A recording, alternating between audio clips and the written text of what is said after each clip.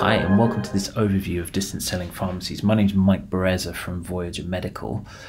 We run a system called the Hubnet, so hubnet.io,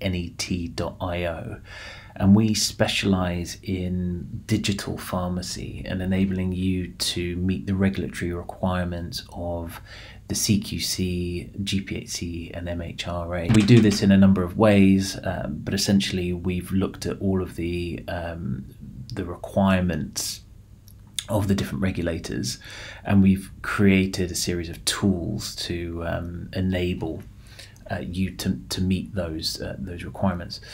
But what we're going to look at the moment is the distance selling pharmacy application. And what it is it's split into two aspects. You might just want to do a private distance selling pharmacy, in which case you would do something called the GPHC, General Pharmaceutical Council application, which is simply a form, but there's lots of questions which we can help out with at Voyager and Hubnet.io.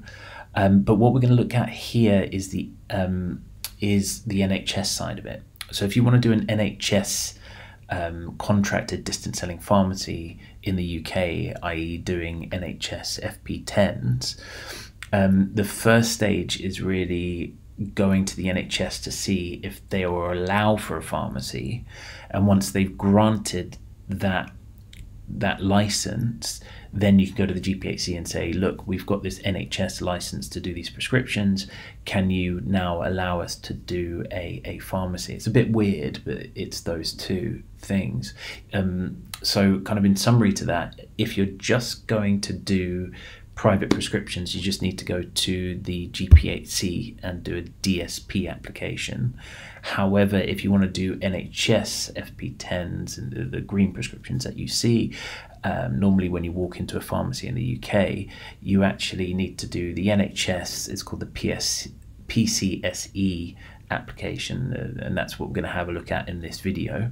But then also you need to do the GPHC distance selling pharmacy application as well, so you need to do two.